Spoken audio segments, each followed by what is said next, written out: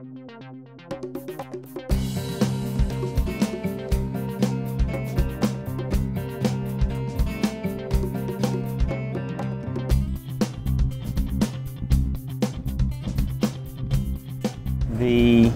concept from the school from the beginning was to design around the parallel block school system, which is a scheduling system. From the get-go, we had a building that had to facilitate a lot of movement all throughout the building.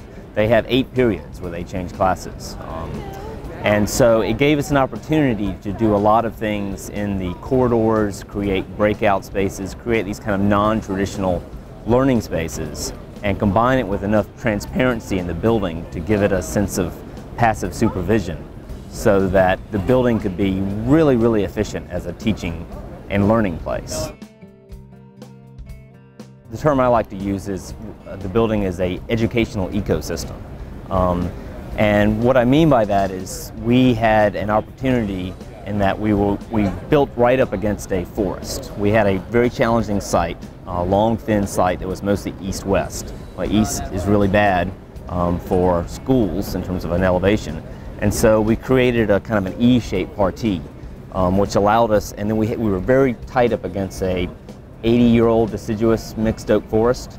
And so that E shape allowed us to kind of create this finger joint relationship with the forest. The idea of building as a teaching tool, we did all the things that you would see in a green school in terms of signage that talks about how much energy is being saved and why you should cut the lights off, but we extended that to the world around them. And we felt that was a critically important part of a school. They have enthusiastically embraced it. You know, we've got a full 12 months of data, and so we've been able to show that they've saved little less than $72,000 in operating costs. And this is in a budget environment when they're laying off teachers, so to be able to go and say those things immediately is important.